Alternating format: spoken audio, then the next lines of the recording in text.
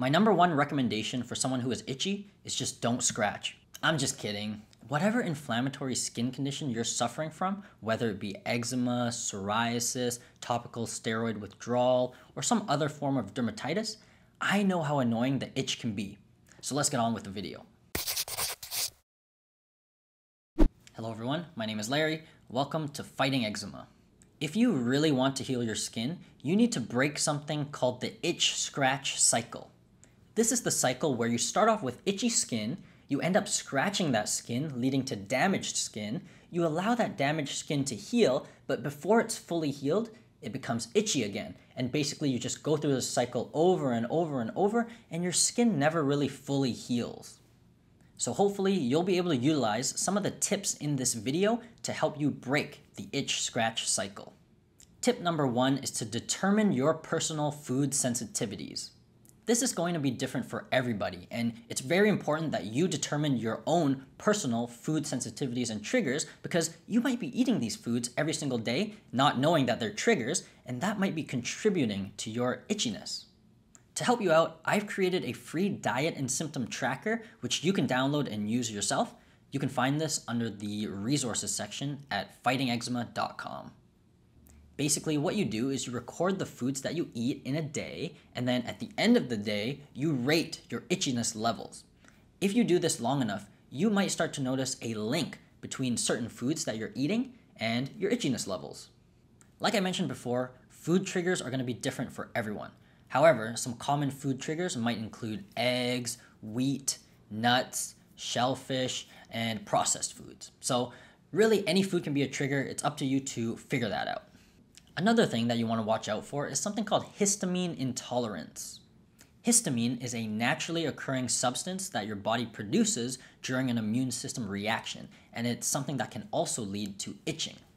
Certain foods are high in histamines, and so if you are someone who is potentially sensitive to histamines, eating these foods might be contributing to your itchiness, so that's something to look into. You can Google foods high in histamine if you want to learn more, but some examples include things like fermented foods, processed meats, dried fruits, and even certain vegetables like spinach. Tip number two is to keep your living environment on the cooler or colder side. The reasoning behind this is that on a molecular level, when your skin is itchy, you have specific neurons that are being stimulated. That's what's leading to that feeling of itchiness.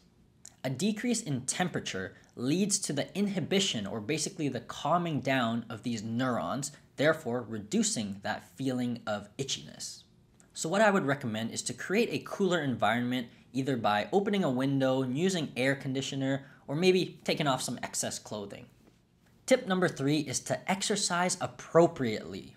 If you've seen any of our previous videos, you've probably heard me reminding you to get 30 minutes of physical activity every single day. This is because moving your lymphatic system is essential if you want to heal your skin. Now, the problem that a lot of people face is that when they exercise, they work up a sweat, and that sweat irritates their skin. If this sounds like you, don't just not exercise. Instead, choose exercises that won't make you sweat. You might want to consider lower impact exercises such as walking, yoga, stretching, something along those lines. Tip number four is be careful of what you put on your skin. Those of us dealing with inflammatory skin conditions basically have damaged skin. And because of that, our skin will be sensitive to basically everything. Depending on the stage of your skin condition, any product can be irritating to your sensitive skin. For example, you may have been able to use your favorite moisturizer in the past, but you're finding out nowadays that moisturizer is irritating your skin. That might just be because your skin is in a very damaged state, and it's very possible that once you heal your skin, you'll be able to go back to that favorite moisturizer. So the idea here is just be careful about what products you're putting on your skin. A lot of times, I will tell people who have inflammatory skin conditions not to use anything at all, including things like lotions, shampoos, soaps, because these products can just be very irritating and might just trigger a flare-up. If you are suffering from topical steroid withdrawal and you haven't watched our video on no moisture treatment, I recommend you check that out after this video. Tip number 5 is to clean your living spaces regularly. You probably know the feeling of leaving flakes of dead skin everywhere, right? The problem with all of this dead skin is that it eventually turns into dust. How many of you also suffer from allergies? There is actually a proven link between skin conditions and allergies. So if you're not cleaning regularly, all of that dead skin and dirt and grime and whatever else is just going to build up and act as another allergen or irritant and potentially lead to more itching. One little tip I can give you is to make cleaning time physical activity time. Remember how I recommended 30 minutes of physical activity every single day? You can do things like vacuuming, wiping down your tables, changing your pillowcases and bed sheets. That all counts as physical activity. Before we move on to tip number 6, I'm going to ask you to hit the like button if you're finding this video useful, just so we can get this video to spread to others who might be suffering from the dreaded itch. As you can probably agree with me, this itch is one of the worst feelings ever. Thank you very much. Tip number 6 is to reduce stress. I always tell people, if work is giving you stress, quit your job. If school is giving you stress, drop out of school. I'm just kidding, don't do that. But anyways, research has shown that stress affects your nervous system in a way that contributes to feelings of itchiness. So if you are someone who suffers from a lot of stress or anxiety, this is a key area that you should focus on. And yes, I get it. Your skin condition is probably a major cause of your stress. However, I can guarantee you that there are other factors contributing to your stress that you can probably change. For example, maybe toxic friends and family. Tip number 7 is to utilize medications and supplements. So I know a lot of you will hear the word medication and get scared, but I'm going to tell you right now, that is not the right mindset to have. Yes, a lot of medications will only treat symptoms and not the root cause. However, you can treat both the symptoms and the root causes at the same time.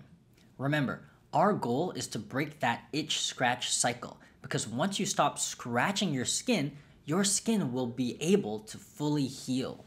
Utilizing certain medications, such as antihistamines, can be really beneficial if you're stuck in this itch-scratch cycle.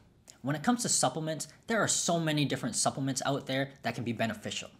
For example, if you know that you are sensitive to histamines, you can take a supplement such as quercetin, which basically blocks histamine. Or if you are someone who suffers from itchiness due to anxiety or stress, you might want to consider herbal supplements such as lavender or valerian to calm you down. Because choosing the right medications and supplements can be quite complex, I really recommend that you work with a healthcare professional who is knowledgeable in skin conditions. If you want to work with me personally, you can check out our programs at fightingeczema.com. I'd be happy to create a medication and supplement plan for you, as well as work on other areas of your skin health. Tip number 8 is to consider a humidifier, unless where you live is already very humid. If the air inside your house is really dry, your skin is going to be extra dry. Dry skin can then lead to itchiness.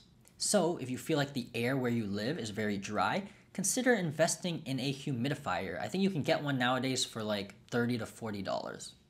Tip number 9 is to keep yourself busy. When you're busy, your mind is not going to be focusing on the itch. Instead, it's going to be focusing on whatever it is you're keeping yourself busy doing. Now, when I say keep busy, I'm not saying overwork yourself, okay? What I'm saying is have stuff to do during the day so that you're not bored just sitting at home doing nothing, because that is when your brain is going to start to fill that boredom with scratching. If you're someone who finds yourself getting itchy while doing relaxing activities like watching TV, I really recommend that you find something to do while you're watching TV, right? You don't have to quit watching TV, but instead find something like journaling, knitting, crocheting, drawing, or even getting one of those fidget toys. That way your hands are kind of busy while you're relaxing and they won't kind of go to your skin and start scratching. Okay, so let's say you were able to keep yourself busy during the day and you didn't scratch. Awesome. However, it's now bedtime. You get ready, you jump into bed, you're lying there, ready to go to sleep, but then the itch attacks you in full force. I've had this experience so many times where I get into bed, I'm ready to go to sleep, but then I get super itchy for no reason at all. Or I will fall asleep and end up scratching in my sleep. So I'll wake up bleeding and I didn't even know I scratched myself. How are we supposed to stop ourselves from scratching when we're doing it while we're sleeping? Can any of you relate? Well, if this sounds like you, hear me out, because our number 10 tip is to optimize your sleep. You need to be getting quality sleep if you want your skin to heal. So if you're getting into bed and you're itchy and you end up scratching, you're doing the opposite of what we want. You're damaging your skin rather than repairing it. When you jump into your bed, you should be falling asleep relatively quickly. If instead you feel itchy and you just want to dig your nails into your skin, this is probably a sign that you need to work on your sleep. If you want to learn more about optimizing your sleep to heal your skin, check out this video. I hope that you're able to try out some of these tips and that they reduce your itchiness. See you next time.